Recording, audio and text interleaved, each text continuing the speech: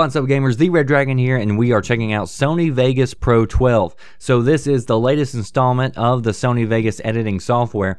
So what I thought I'd do is walk you through, kind of show you the newest features in 12. So if you're on the fence about maybe upgrading or buying this or not, hopefully by the end of this, I'll give you some reasons to do so or to not do so. So let's get into first what is brand new in Sony Vegas 12. The first thing you may not notice is that there's not a new look to Sony Vegas 12. It looks exactly like the previous versions, so I don't think that's a bad thing. I actually enjoy that. I'm glad that they're not switching it up, making me learn something brand new like Windows. So there is a few things that are minor, that are tweaked as far as the visuals go. The first thing I'll do is I'll import a new clip.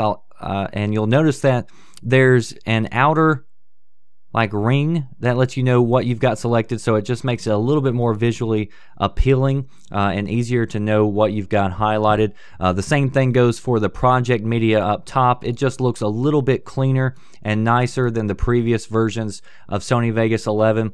One thing that's really nice about this is the organization. It is still great with Sony Vegas if you're into that. You can add tags to different files and it'll automatically set up the folder system for you. The Explorer tab set up like a file system on your computer, so easy to go back and forth and really get yourself organized if you're into that.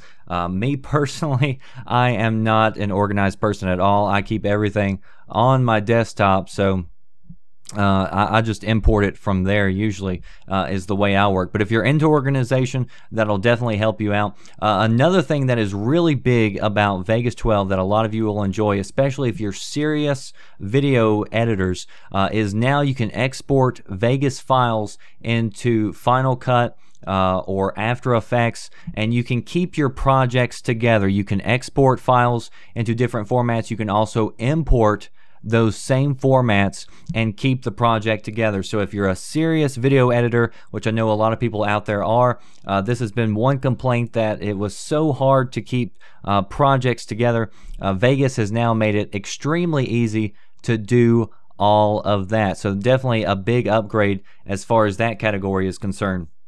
Now, one thing that I did find that was very pleasing to the eye is, let me get over here. Let's get a solid color. Let's get white. And what we're going to do is I'm going to show you the newest features of the text.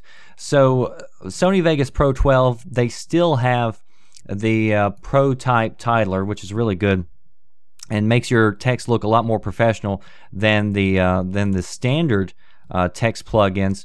What we're going to do is let's pull this up, make it where we can see what we're actually dealing with. And what I don't like orange, so we're going to go with green. So this Pro type titler, it allows you to do different things. You can add a drop shadow and all that, but Sony Vegas Pro 12 has a new feature in the video effects called, not that, it's called layer dimensionality.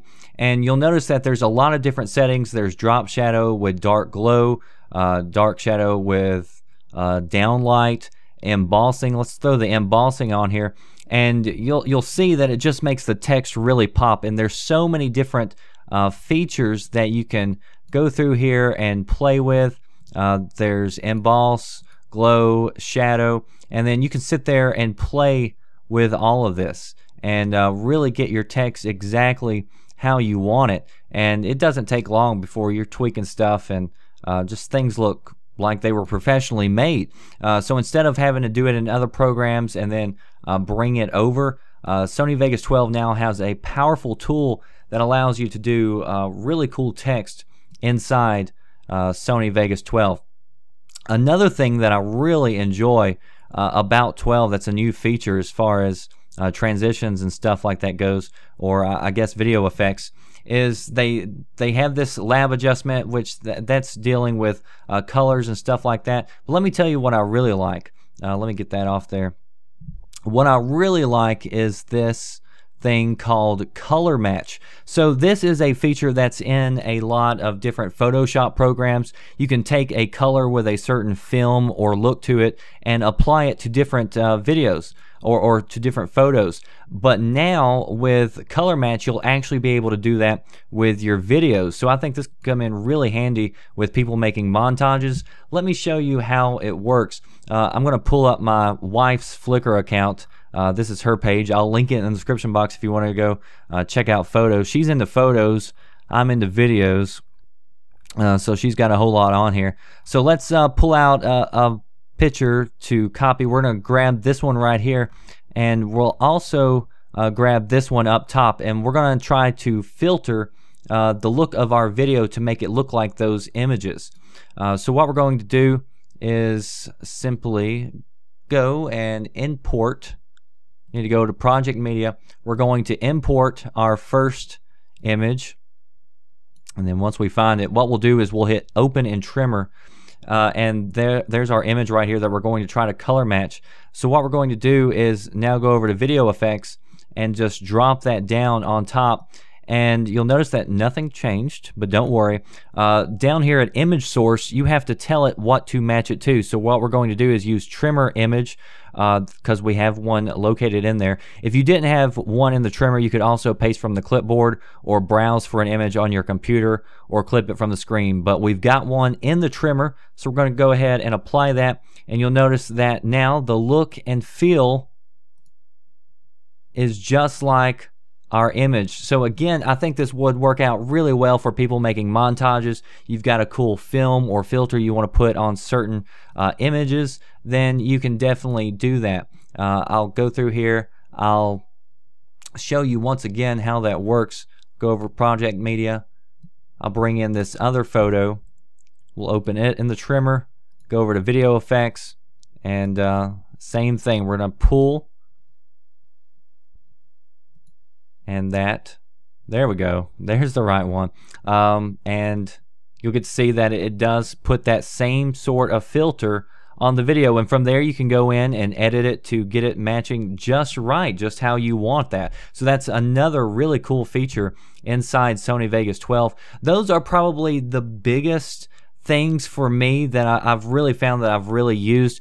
There's also plenty of other stuff though if you're really getting into it a whole lot deeper, like there's different file formats that you can import from video cameras and things like that. There's also some new editing formats that you can use. What I'll do is I'll leave a link in the description box so you can go check all those out if you want to. I'll also show you my render settings for what I've got, and it really hasn't changed from Sony Vegas 11. I'm still doing 1080. I've got 30 frames. I am using the graphics card in order to render, so that is available on Vegas 12.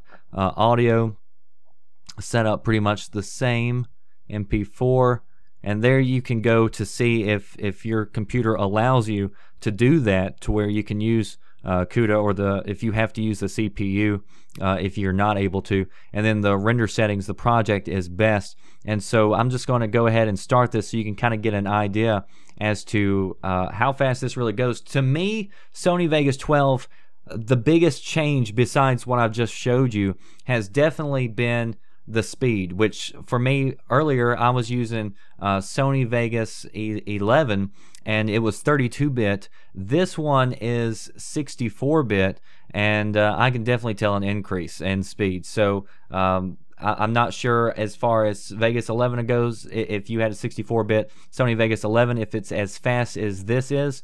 But for me, I noticed probably at least twice as fast rendering on Vegas 12 compared to my 32-bit Sony Vegas 11.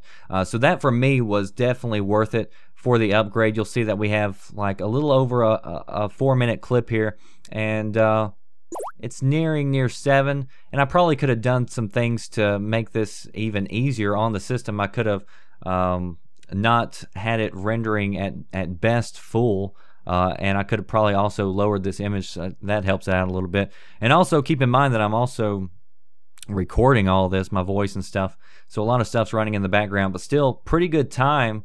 Let's say what, 8-9 minutes to render that clip. And if this would have been my old system, probably would have at least had 18 to 20 minutes on render time. So definitely Vegas 12. It's got some nice things about it. It's not a total remake, not a total redo over, but there's some nice features there, especially if you're upgrading and you're worried about speed and performance. This also seems a lot more stable. Whenever I have a lot of stuff rendering up here, whether it's a lot of transitions or different text that's popping in and out, Sony Vegas 12, so far I haven't had any problems with it crashing on me or anything of that nature. I'll say that using Sony Vegas 12, the reason I used it is because I pretty much taught myself how to use it using YouTube tutorials. So I just sat down, I watched for a few days how people did certain things. If I wanted to know how to do something, I just went and searched it up, and I ended up teaching myself. So I don't think it's a very hard system to learn if you're getting into video editing. I think it's a great system. It's reliable, it's fast, and you can do a lot with it. So if you guys would like for me to do some Sony Vegas tutorials, definitely let me know kind of what response I would have if I invested the time in order to do that. I would like to know, and if we have a big enough response, then I'll definitely be willing to do some tutorials going in depth on ways to edit and grow your YouTube channel if you're interested in something like that. So that does it for me, the Red Dragon. I'll see you next time. Thanks for watching.